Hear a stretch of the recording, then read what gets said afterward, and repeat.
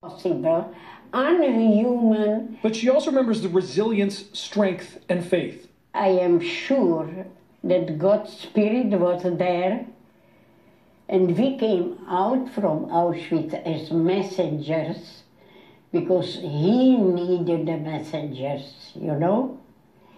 Because if nobody would be back, Auschwitz will be forgotten. She was 17 when she was among the first group of women to arrive at Auschwitz, and while she shared her brutal stories of inhuman torture, pain, fear, and survival, she's convinced if you didn't live through it, you will never fully understand it. But as a survivor, Grosman wants people to understand the staggering cruelty she experienced, witnessing some of the darkest evil ever committed by one group of humans on another, like when Nazi soldiers laughed as they watched innocent people dying in gas chambers.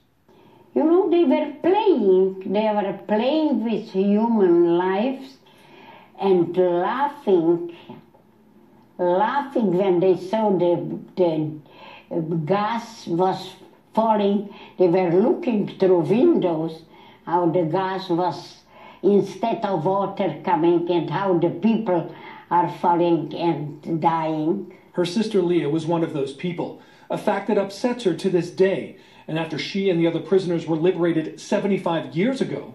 When I came out of Auschwitz, I had the feeling that I came out of hell.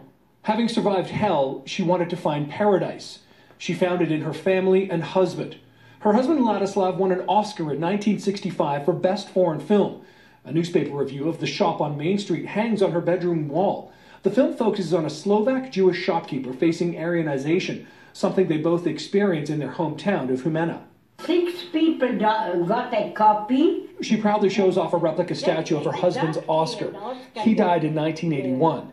Ever since, Edith has focused on her family, her paradise, but also on making sure no one ever forgets the horrific chapter of history she and millions of other Jews experienced so many years ago.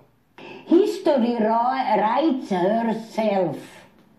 It was even when he will